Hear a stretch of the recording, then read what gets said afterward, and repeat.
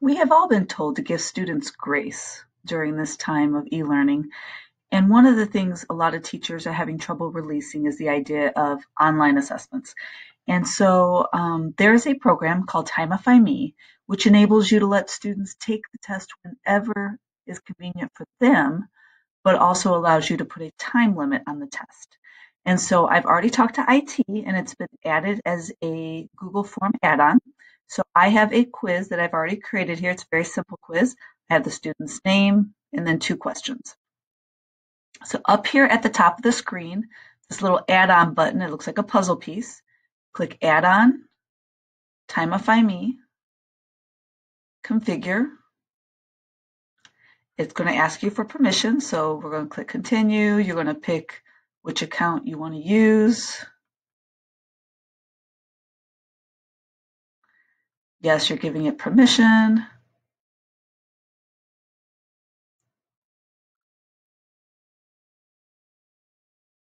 So now that we've added that,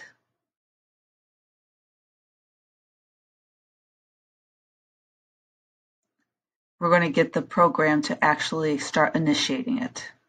Now it is going to ask you for a code.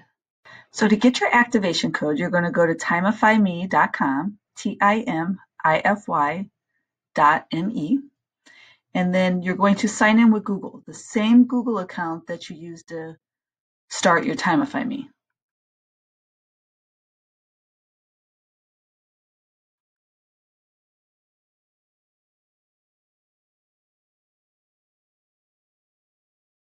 It's wanting you to set up your account, so I'm going to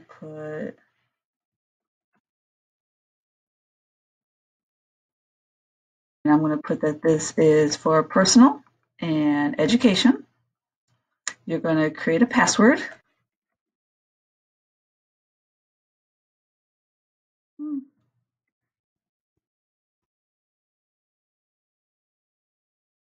going to save. And now I have a token here. Again, I've copied it. I'm going to paste it into here and click connect.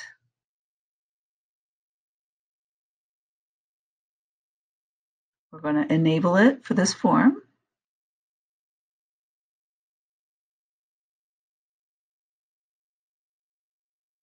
And now it's been enabled. So now if I close this and I go to Timify, let's refresh it.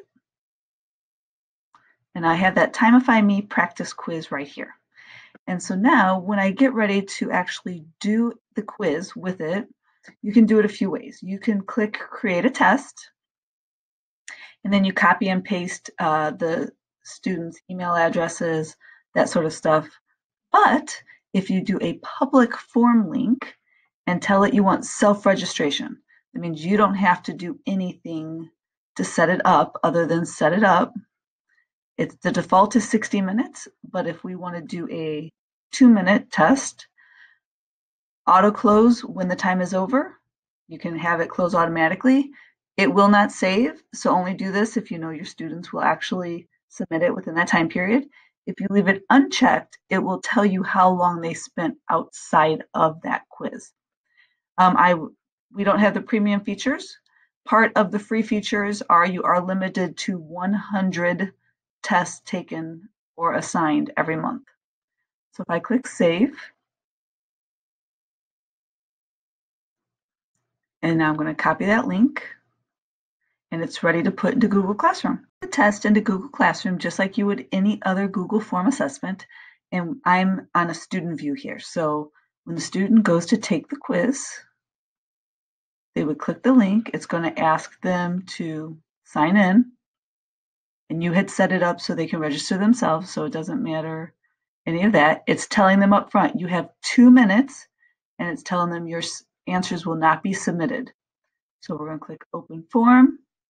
You can see that at the top of the quiz, it has a countdown to let them know how much time they have.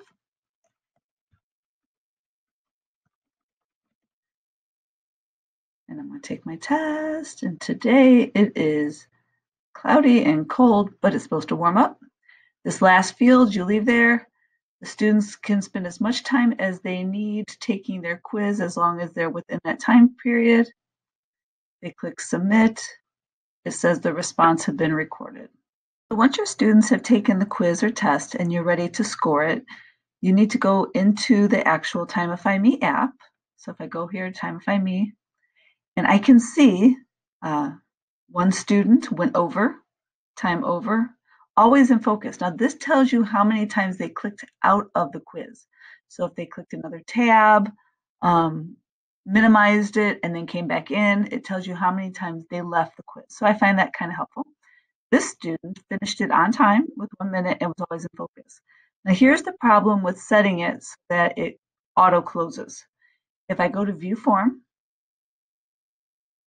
and then go into Edit View and click Responses, even though 2 people took the quiz, only one of them got recorded because I let it expire if they ran out of time. So this is why I recommend you leave it so that it doesn't expire, but Timify Me will still tell you how long they went over.